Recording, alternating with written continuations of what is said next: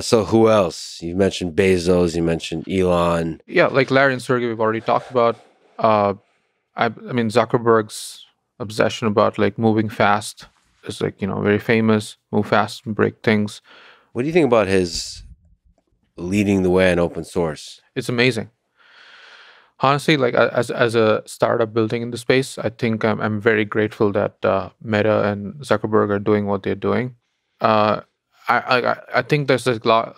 He's controversial for like whatever's happened in social media in general, but uh, I think his positioning of Meta and like himself leading from the front in AI, open sourcing great models, not just random models. Mhm. Really, like Llama 370B is a pretty good model. I would say it's pretty close to GPT-4.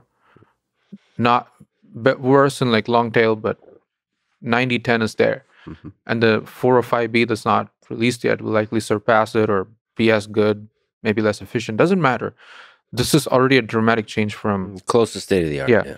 And it gives hope for a world where we can have more players instead of like two or three companies controlling the most capable models.